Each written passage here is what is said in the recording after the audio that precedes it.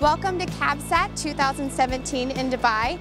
InBroadcast is here at the 23rd show and is the ideal showcase for everyone involved in digital media and entertainment.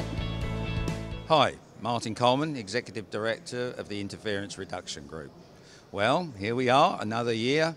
We're back and it's 2017. So what's new? Well, the T word is still in the mix, technology. And this is really important to us. It's almost a little bit of history for iRG itself, but this group, this company, this member, look at the text, ready for what's next. That is what we do. We look for engineering our way forward. That's what we've always believed in. And right now, this company, along with colleagues and members, have developed a fantastic tool called SatGuard. We are for once able to resolve VSAT interference quickly and efficiently. The proof is now out there. We have case studies that prove from years of interference, we're now down to minutes of resolution. So from years to minutes, just by a new tool. And yes, just another tool in the box. And that is really what it's about. It's just another one, and there will be more. There has to be, because we've said it before, this is a repeat, there's no one silver bullet that will fix all of this.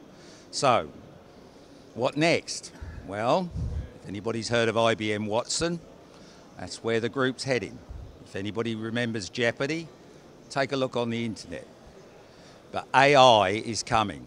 We have a lot of data, we have a lot of things to do, and one human being in an operations center cannot cope. People like Kratos, people like our other members within the group, are starting to look about how to use the newest technology available, deep learning, cognitive computing. I've mentioned it before, it's here, it's real, and it matters.